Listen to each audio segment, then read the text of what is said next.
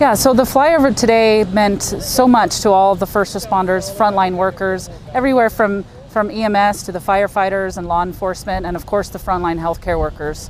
It's been a very emotional time for all of us, but for the military to show that appreciation and collaboration that we all share together as a team to take care of the community is a very wonderful experience today.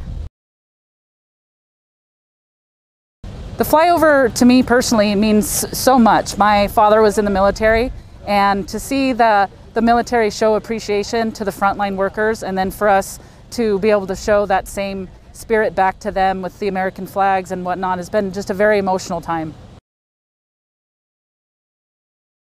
To the military, I just want to thank you all so much for everything that you do every day, that you continue to do every day, and everything that you've done.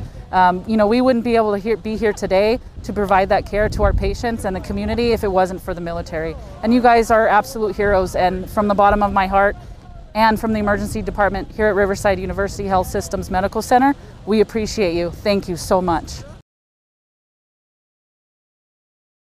No, just wanted to thank you guys again. It was a very touching, very emotional experience. We had a lot of staff members out here who I know absolutely felt the same way. And again, we just want to say thank you so much for everything you do for us.